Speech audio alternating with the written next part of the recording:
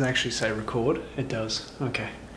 Hey, Daniel Midson-Short here with an idea I wanted to share with you about the reason why I think it's important to make plans in your life.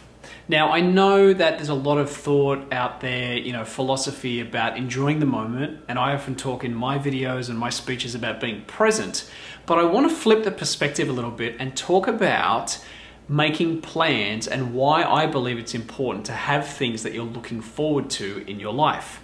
What I have noticed for myself is that the happiest times in my life are when I'm looking forward to something.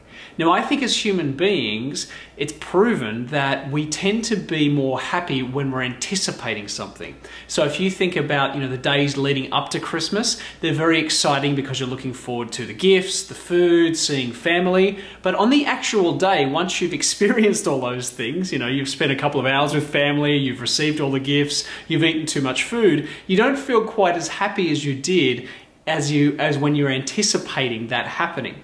So I think that's a good example, and it's the same if you take it to a macro level in your life.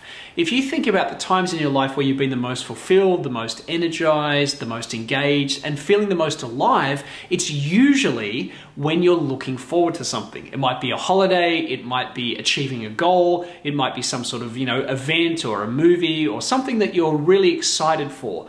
Now, I think it's actually the anticipation, it's the looking forward to that creates the happiness, not so much the event. So I've been thinking about this a lot lately because I've been planning my business and I've been working on my ambitions. I've been finding that I'm feeling very happy and fulfilled, even though I haven't actually achieved the ambitions and plans just yet. But still, the anticipation, the looking forward to, is what's making me feel energized and excited and engaged with life.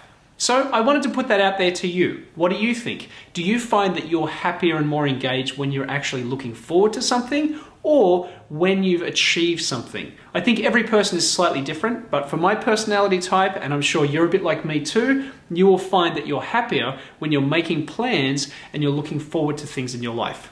I hope this idea is valuable for you. Thanks as always for watching. Daniel Midson-Short. I'll talk to you soon.